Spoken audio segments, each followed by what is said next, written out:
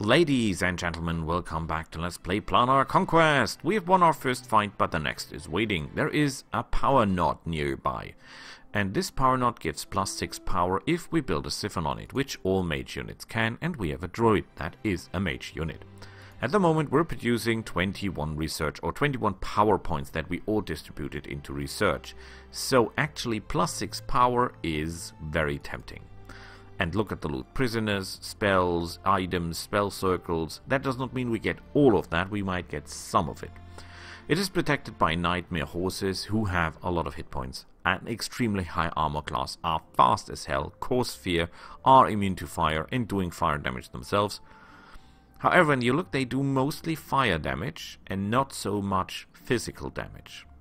They are vulnerable to cold, which might help it. We have a web spell that is called freezing weapon, but that only does 1d2, so against these guys it will do 1d2 plus 1.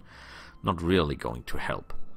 But they cannot attack flyers. The other unit, the Chaos Spawn, is not a Chaos Spawn that you know from Warhammer Fantasy, it's a Beholder.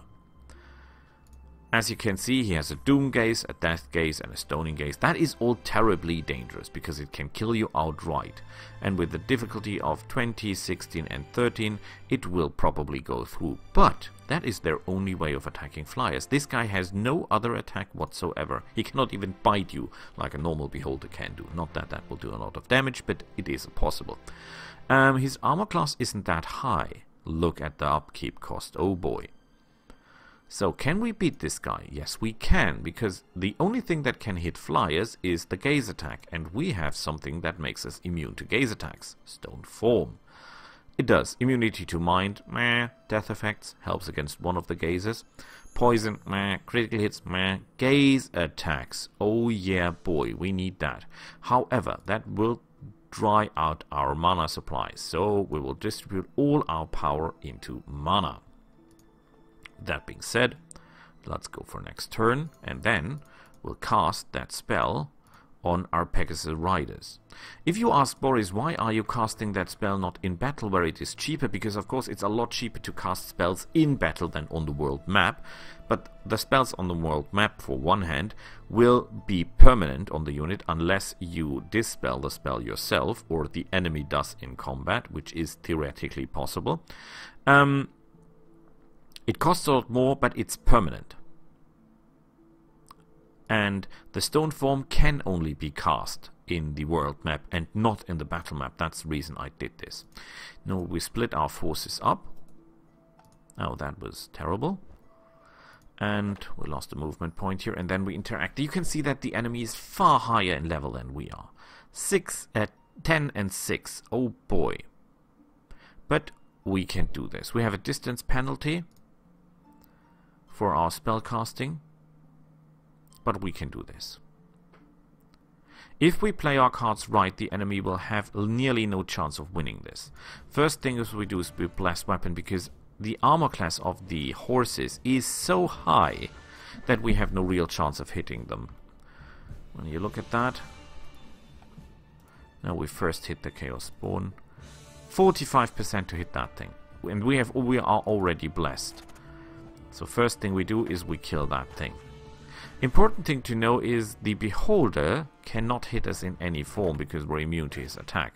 However, he is not immune to ours. So first thing we do is we take him out of the equation. You could theoretically kill him and then come back with the entire army, flee the battle and then come back with the entire army and kill the horses. However, the horses are extremely dangerous. And I'm pretty glad that they cannot hit flyers, and we might be able to do this that way. Now, most of the damage comes from fire. If we cast Fire Resistance 15, that will not reduce the damage by 15%, it will reduce the damage by 15. And that is quite amazing. We have 40% chance to hit those guys, we have only got 4 arrows. That is terrible. And we're doing very, very little damage here. I mean, look at that. That is outright terrible. We now go in and charge them. And we always get 1 square back and then charge again, because that gives a bonus +2. Not that that will help any, but we'll take what we get. This is a very dangerous fight, because that thing can really, really wreck us. It does not do any more fire damage, because it only does 6 to 11, and we've got a bonus of minus 15 to fire damage, so it cannot really fire damage us as long as there is only one of those left. However, we're not hitting that thing either. At least not as we want. And it is slowly grinding us away. Will not take long until one of our riders die.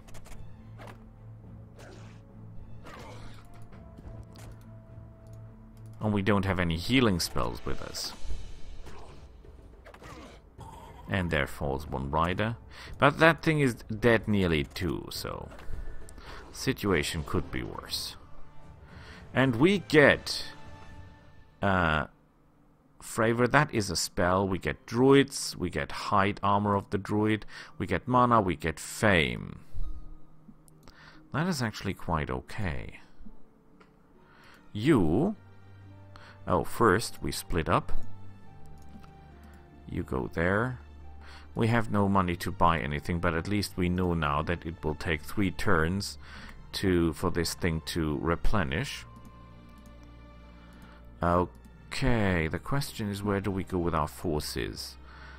Sea Serpent, 18 points regeneration. There is no way we can beat that. We have learned a new spell, I guess. Forever. Production income plus 100%. That is an impressive spell. It is level 4. And we've got a lot of mana. That means we can distribute our power to research again. Okay. We have a negative on food.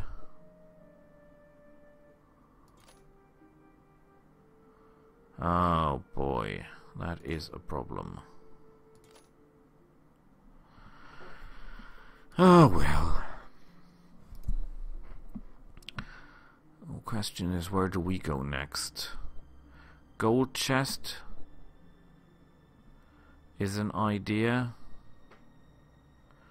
Should we look south or should we look north? I say we look this way. There is a gateway protected by a basilisk who has gazes and a lot of hit points. Does a lot of damage though. But his armor class isn't that high. That's good.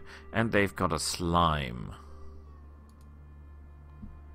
Oh boy, that guy's immune to basically everything. But he does not have a lot of hit points though. That's good to know.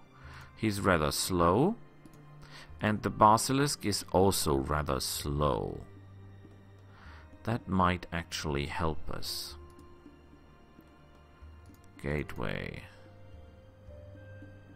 We can get to another plane. The question is, do we want that? Do we want that? That is the main question. That's a hard question indeed.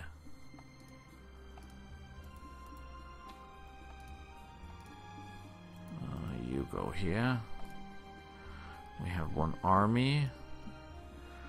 You're building. This takes, as you can see, 4 turns to build the nod. How is our research coming by? 1 turn and we're done here. Okay. This is not to be underestimated. What is your life points? Not really enough. Not really enough. And we're doing very, very little damage with our 4 arrows, so that's not going to win the war. If we fight that, it will involve a lot of maneuvering. 41 life points and 69 life points. However, I think we can pull this off if we maneuver ourselves clever enough. But that will be, I think, a story for another day. We'll leave the negative mana, because with the mana reserves we just got, I think we can hold out a bit. So with that being said, see each other next time when we try to take the gate.